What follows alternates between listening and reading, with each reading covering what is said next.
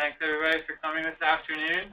This is a brown bag I'm giving about Atlantic mackerel. I'll be talking about sort of some new migration and population structure information that we discovered, and then how this could impact the management of the species. To begin with, the Atlantic mackerel span the entire North Atlantic, with populations in the Northeast centered around Europe, and then a population in the Northwest, sort of spans between the U.S. and Canada. I'll be primarily talking about these Northwest Atlantic species today. And so this population is traditionally broken down into two separate contingents, a northern contingent around Canada and a southern around the United States.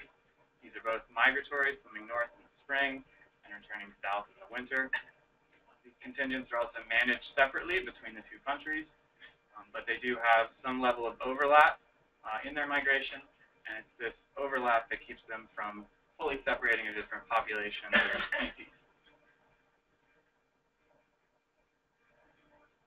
And Atlantic mackerel, there's been kind of a change in their population over time. We had 400,000 metric tons of catch in the U.S. In the 1970s. We're down to just 5,000 today. And this decline points to a lack of understanding in the population dynamics that are controlling the species.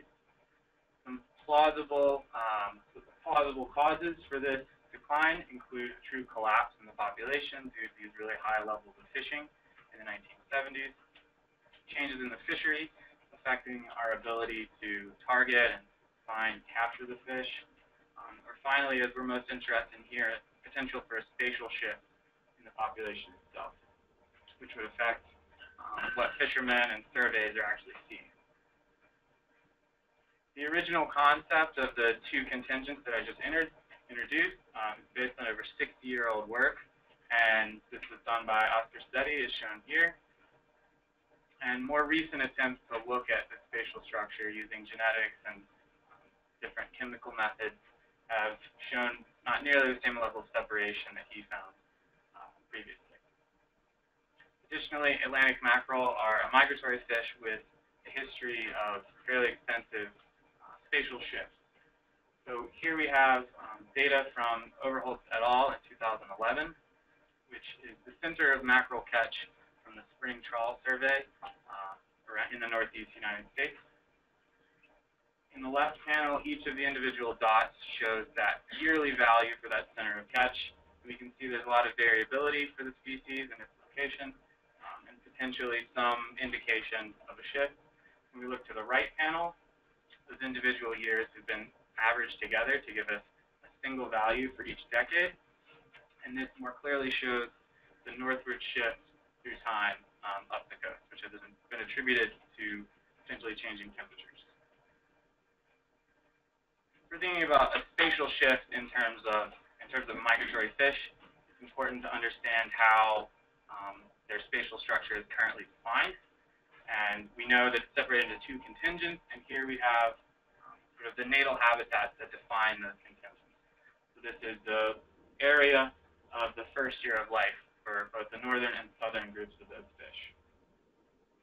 In this work, we're going to look and see if these groups truly are separated, and we did do that using otolith chemistry techniques to assess the origin of an individual fish and compare that to where it was captured later in its life.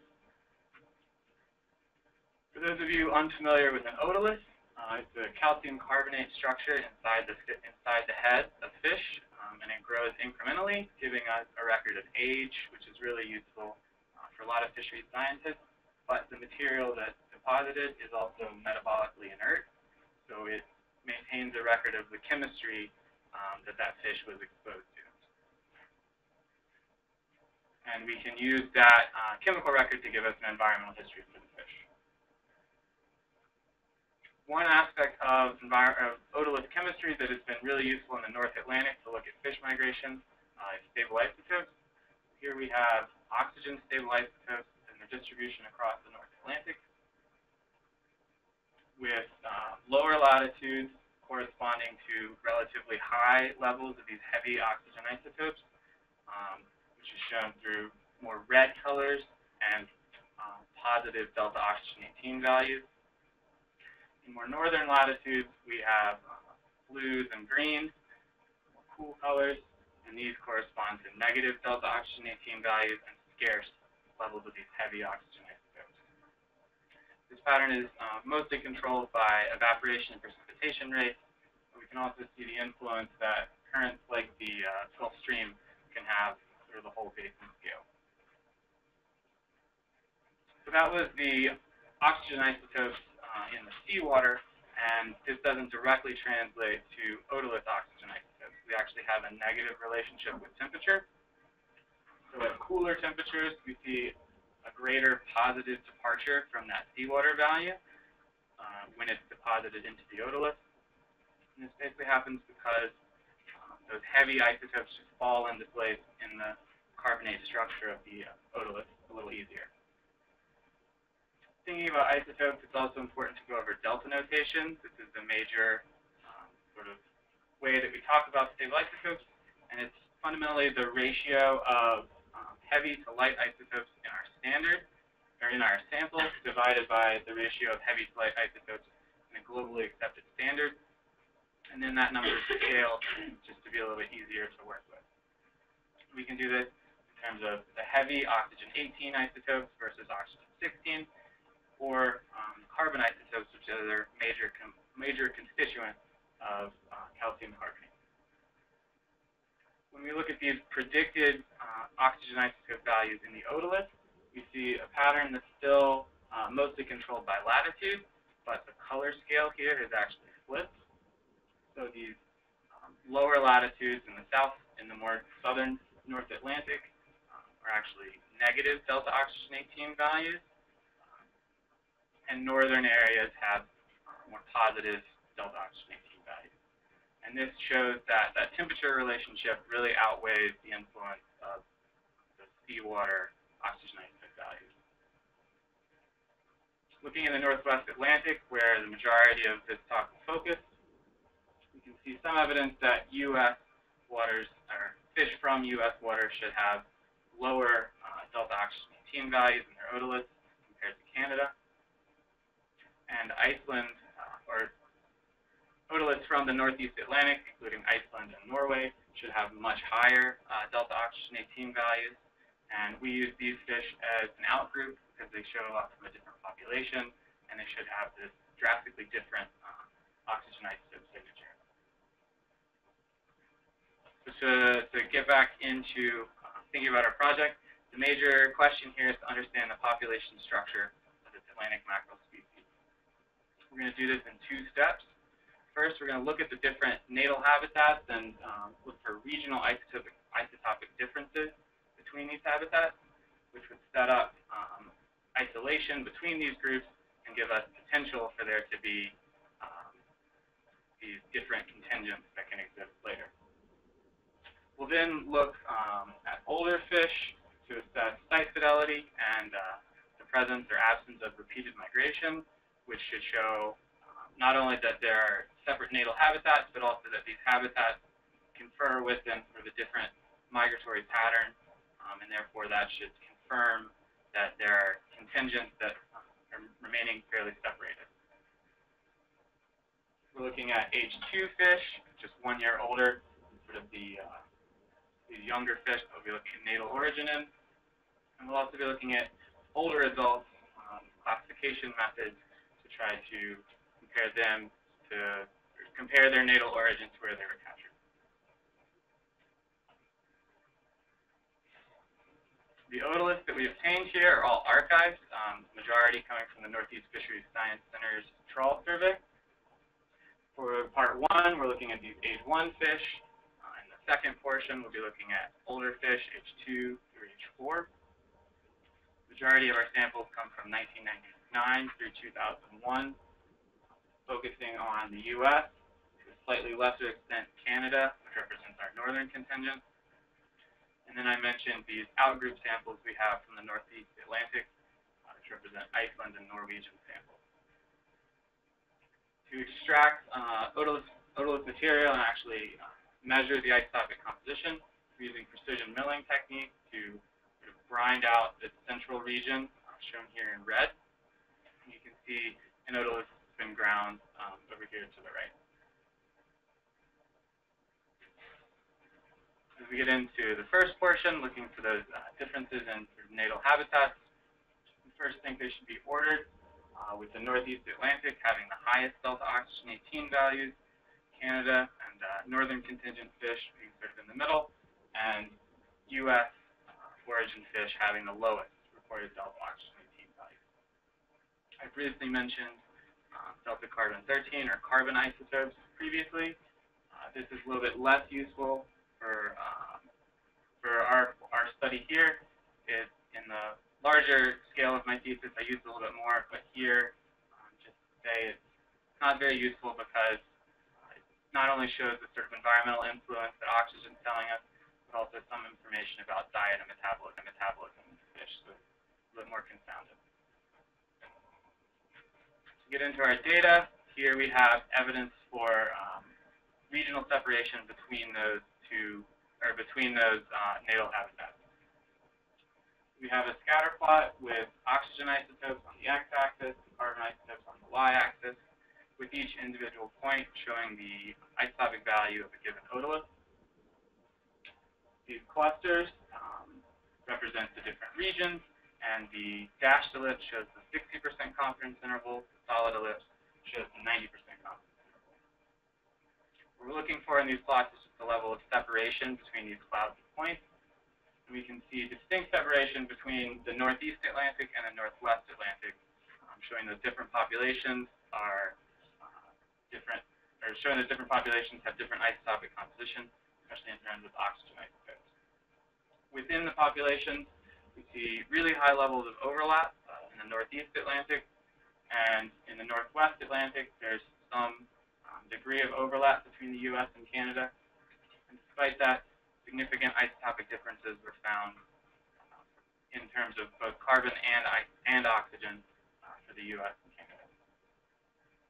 We also see much higher variation for these U.S. and Canadian samples. We have a pretty good spread across years with this data, so we're able to look at that variation a little deeper.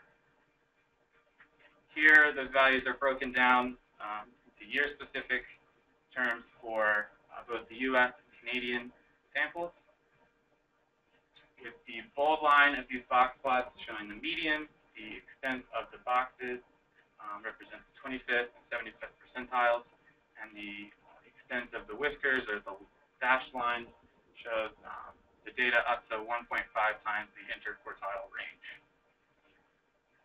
Looking at this, we can see some evidence of a rising pattern for both the U.S. and Canada through time. Again, in the larger scale of my thesis, we investigated this rising pattern, but for our purposes here, it's just important to note that there is variation across years. We don't have stability, especially in terms of oxygen isotopes, between a given set of years.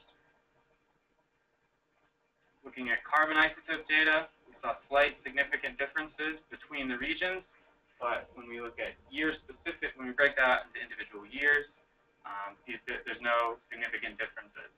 So this shows that carbon isn't variable on the same time scale that our oxygen isotopes are. To wrap up part one and think about evidence we have here for distinct natal habitats, we did see those isotopic differences between the regions, and they ordered sort of in the way that we expected coming in. We saw slight variation in the delta carbon 13 values, and we also saw this annual variation for oxygen isotopes, especially with the rising pattern in the U.S. and Canada. And this will be really important later, or actually in the next portion, because we need to. This shows us that we need to do any year class map or any. This shows us that any age-specific work that we're doing needs to be specific to that given year class, because isotope signals change over time. Let's look to part two. Since we've confirmed that there are different natal habitats, now we need to confirm, or now we need to show if those habitats confer some migratory difference. We'd expect age 2 fish to show a level of site fidelity back to their natal habitat, and this would manifest as the central region of that age 2 otolith having the exact same delta oxygenate team value as an age 1 fish if those two fish were from the same region and originate from the same year class. Additionally, we'll be looking at older adults, age 3 to age 4, matching the year classes that we have shown here on the slide. And these were all captured in the United States, so they would reasonably be expected to originate from the U.S., but we'll be treating them as unknowns just to test the value of these methods with a little bit more extension. Here we have box plots again showing the age 1 fish versus age 2 fish from the U.S. and Canada. We use nested ANOVA. So an age 1 fish here from the 1998 year class would have been captured in 1999, and an age 2 fish relevant to this year class would have come from the year 2000. We use the nested ANOVA to first confirm the region-specific or country-specific differences between these groups, and then look within the different countries to compare age 2 to age 1 fish. We saw significantly higher delta oxygenate team values for age 2 fish than age 1, and this was true for both the U.S. and Canada. In the 1999 year class, which would be an age 1 fish captured in year 2000 and age 2 fish from 2001, we again saw country or region-specific differences, but here only saw age 2 fish to be significantly higher in the U.S. sample.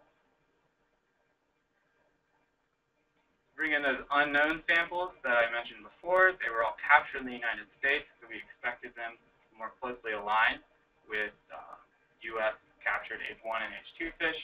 But as we can see for the 1998 year class, they're actually really closely matched to the Canadian fish. And this is also true for the 1999 year class. Get into what proportion of these unknown samples actually originated from either of these natal habitats. We're using classification methods. The basic idea here is to take the baseline data that we have and create some kind of function that relates that to a given region of origin. And then we're going to use those functions to classify our unknown samples and give their likely region of origin. First sample we're using is random forest. If you have any questions about these methods, please let me know, but it's just going to be really brief here. Basically, this is a resampling technique, kind of like bootstrapping, that's based on simple classification trees like we have here. We also use logistic regression. This is this S-curve between the U.S. origin, the Canadian origin, and the different isotope values on the x-axis. Finally, we have quadratic discrimination analysis, which is kind of a multidimensional approach, really similar to principal component analysis, where we redraw an axis through the data. So here we have the classification results, and there's a lot of information on this slide, so I'll kind of walk you through it. Each one of these individual bar plots shows the percentage of that unknown sample, or of the unknown sort of population that's expected to originate from either the U.S. in red or Canada in blue. If we look across rows, we're looking within an individual year class and comparing the three different classification methods that I just outlined. Column, we're comparing how those methods are looking between the year classes. So is there any year-to-year variation in sort of the results that we see? On the whole, we can see the three methods across rows agree fairly well, especially within a given year class. And the 2000s, if we look up and down the columns, the 2000 year class seems to have significantly higher U.S. classification than the other year classes. But on the whole, these U.S. captured adults appear to be originating from the Canadian contingent at least by their stable isotope values.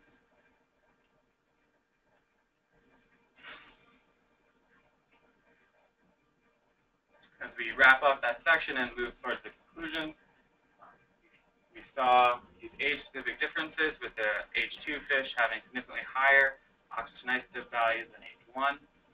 This is especially prevalent in the United States, and this could be evidence of intrusion of the northern contingent fish into the southern region beginning at that age. Looking at older results, we saw very high levels of mixing with Canadian fish dominating the sample that we had in 2 out of 3 years, but we also saw evidence of year-to-year variation in that level of mixing because the year 2000 year class was slightly more evenly dispersed between the 2 regions. So that was a lot of panels and graphs that are basically getting at migration, but with this spatial topic, it's probably good to break it down in terms of a map. So thinking about our age 1 fish, we saw evidence of distinct natal habitats here. So they're kind of self-recruiting and maintaining their natal origin in terms of isotope data. Looking at age 2 fish, there was limited evidence of this repeat migration and returning to your natal origin, but also some evidence that Canadian fish were coming down into the United States beginning at that age. When we look to age 3 fish and older, the story gets a little bit more complex, and so I'll walk you through it.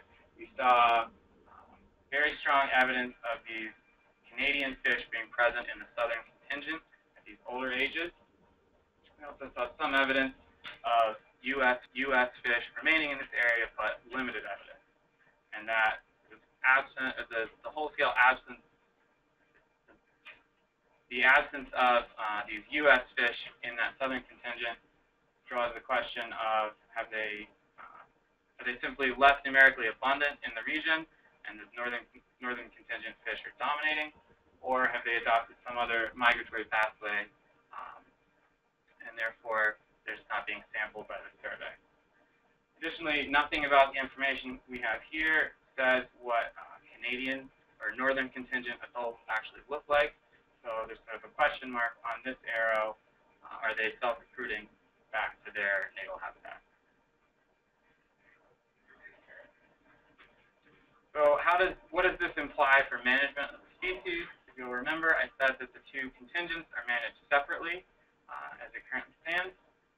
We saw a lot of evidence of really high levels of mixing between the groups and a lot of uncertainty about where these adults actually originate. So this implies that we should probably manage the 2 contingents as a combined stock, and cooperation should be strengthened between the U.S. and Canada for the management of Atlantic mackerel. Additionally, most of this data comes from a single Northeast Fisheries Science Center's trawl survey, and we saw a mixed idea of what that survey is really telling us. Juvenile abundance appears to be related to southern contingent, and U.S.-born fish, while adult abundance seems to be dominated by northern originating fish from the Canadian contingent, and this really shows that there might be an inability within this survey to kind of track year classes and understand those age-specific patterns through time. And with that, I'd like to thank lots of people who helped and ask you guys for any questions.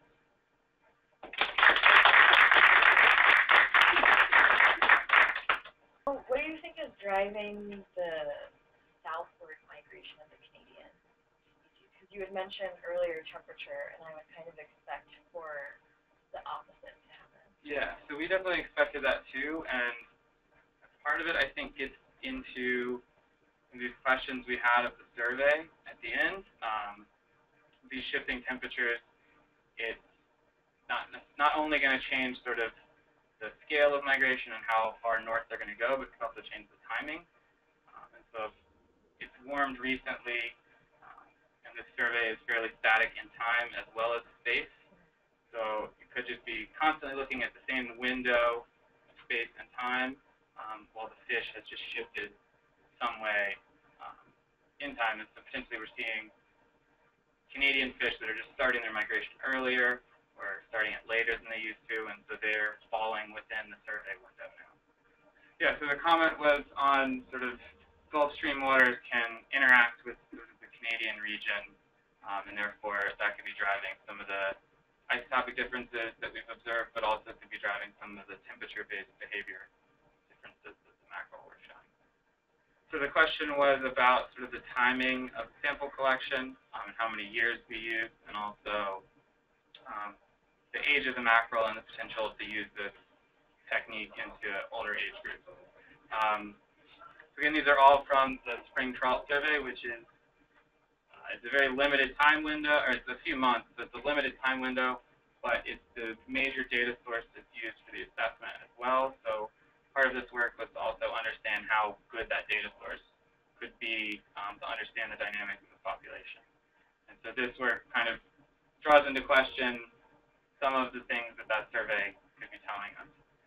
And Atlantic mackerel lives to about 14 years, so we could potentially go out that far, but you'd have to use slightly different techniques to get sort of to isolate the central region of the otolith. But another good thing about using this survey is that there's like 40 years of these otoliths just sitting in a warehouse. So you could, if you found the time and money, you could do these same methods and understand sort of a pretty long longitudinal time series of what these patterns have been for Atlantic mackerel over a very long time. Yeah, thank you.